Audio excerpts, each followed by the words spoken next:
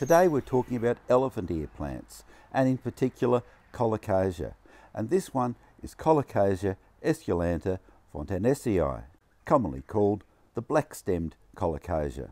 It's a wonderful plant, great foliage, really deep red to black stems. The foliage looks great right through the season, although in cooler climates it's going to die back in winter.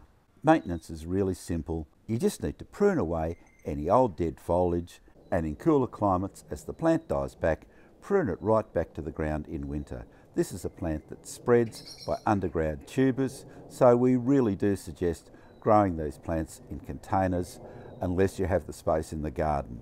Grow them indoors or grow them outdoors, and we'll tell you how to do both. Indoors, find a position where they get bright indirect light, not close to a window where they get direct sun, because this can cause leaf burn and scorch. And not in a dark area either, because in dark areas you can find that you get fungal diseases, and also you won't get the colour in the leaves, which is desirable.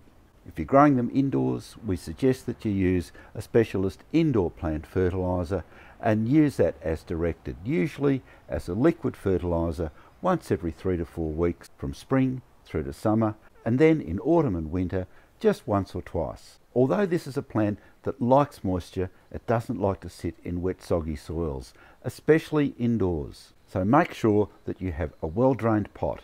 We suggest that you use a nursery pot and sit it inside a decorative container. This way you can remove the nursery pot from the container when you water and make sure that there's no water left sitting in the pot after watering.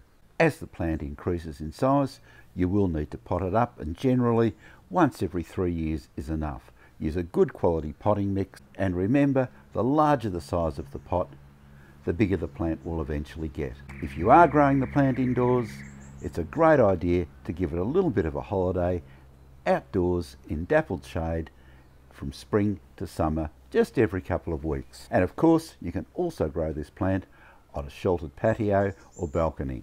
Outdoors, unless you're growing it in tropical to subtropical climates, we are suggesting that you still grow this plant in a container. And the reason for that is that you may need to overwinter it in a protected position. Again, the larger the container, the larger the plant will get, but that doesn't mean that you start this plant off in a large container. You need to increase the size gradually as the plant gets larger. A position in dappled shade is essential. Hot afternoon sun is going to cause leaf scorch. Outdoors, you can fertilise the plant with an organic type fertiliser, and it is a hungry plant, so again, from spring to summer, a fair bit of fertiliser.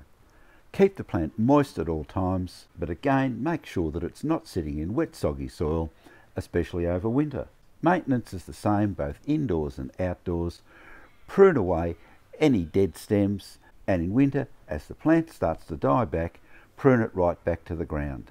Watch out for pests and diseases like spider bites and that sort of thing, and treat them as appropriate. Subscribe to the YouTube channel for regular updates on a whole range of indoor and outdoor plants, and indeed a whole range of gardening matters. And as always, good luck with your gardening.